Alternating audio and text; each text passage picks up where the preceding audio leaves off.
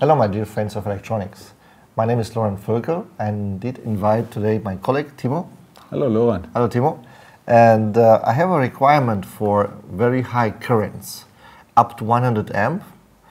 But I need a solution to be easy pluggable and quite very simple to mount.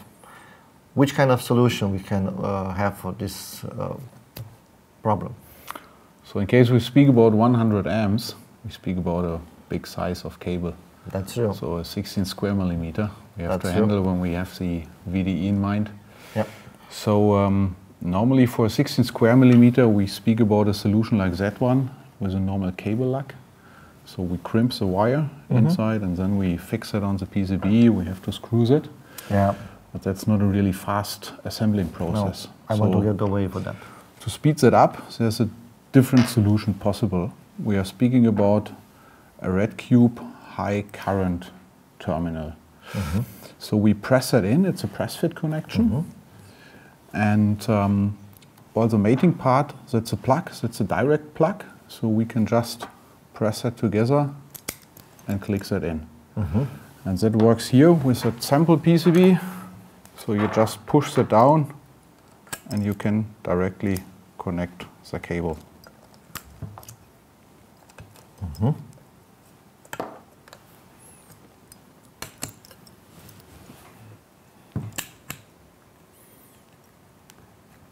This is really robust and really easy to release.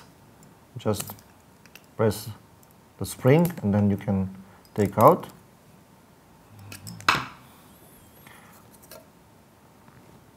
And it's press fit.